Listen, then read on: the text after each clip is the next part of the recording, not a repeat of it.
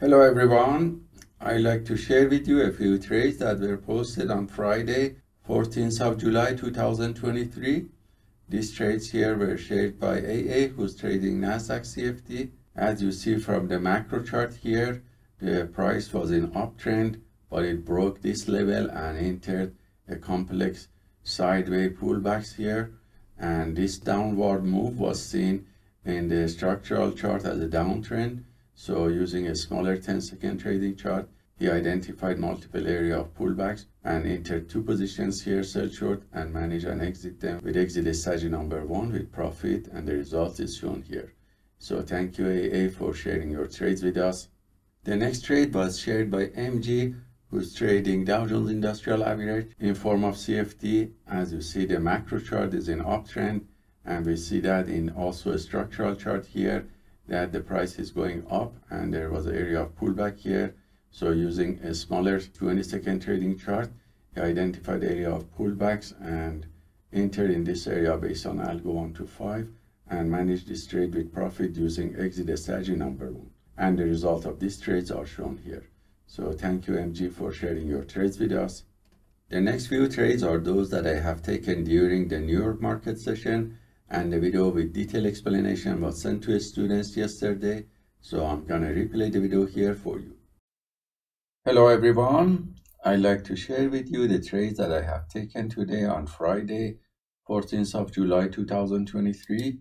These trades were taken on the Nasdaq and Dow Jones and also S&P 500 futures. If we look at the macro charts, we see that the market was bullish and the price during the global session was fluctuating around the previous day close on all E-minis.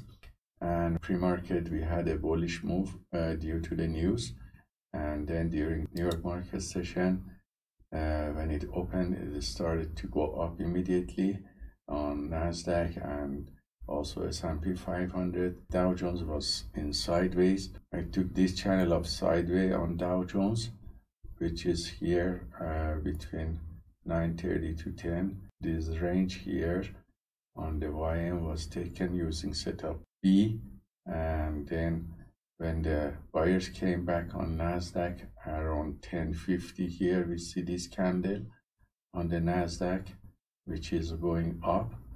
I took long position here, we see runner, and close to the end of market also I took some long position on S&P 500.